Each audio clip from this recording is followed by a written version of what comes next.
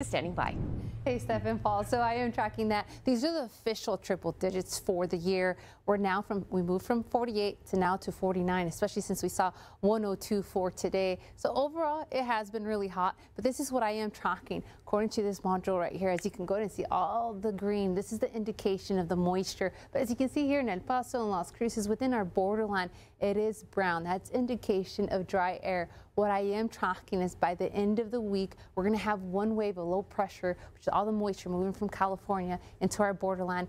And then also later on from Monday and Tuesday for the start of the next week, we're going to have a second wave. And because of that, it's really going to dip down our temperatures enough, roughly around 5 degrees. But that's enough for us, especially since we've had a lot of back-to-back triple digits. But because of that, we might even see some more isolated thunderstorms. And that's good news because it's been pretty dry. And here's the hour-by-hour outlook. 6 p.m. right now, we're already seeing our 90s. We're going to continue to dip down from 9 p.m. We're going to see our 80s. And then take a look right here, already at 3 o'clock in the morning and all the way to 7 o'clock, we're going to be hanging out in our 70s. So overall, a really warm day, and not only that, a warm start to our day.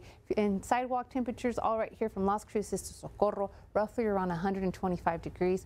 Really hot to be outside with your furry family members. An hour-by-hour gust, a really calm evening, similar to yesterday. If you can, go to just take advantage of it, because I am tracking that not only is it going to be calm, but it's going to be nice and fresh in our 70s. And tomorrow we do have the start of school for NMSU students. And so all of this good news, especially because we also have the tailgate partying taking place at the Sun Bowl. And another good news, fall begins in 33 days and the countdown continues. And for the month of August, you have probably been feeling that we've been under an ABC 7 first alert a lot.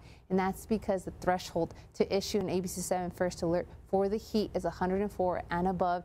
And as you can take a look, every single day that's in orange, indication above average temperatures. And the red is indication, a new record that we sent. But one thing that I am tracking is the future temperatures all the way from August 26th to 30th. Even though we are leaning above average, it's showing more on the orange side, which isn't as extreme as red, which we were seeing yesterday. So overall, really nice news. And when it comes to the month of August, we're roughly around 102 degrees. So we are definitely running above average, but I am tracking that we're going to continue to end it this month like this. But then later on, the good news is that when it comes to October, we have not seen any triple digits.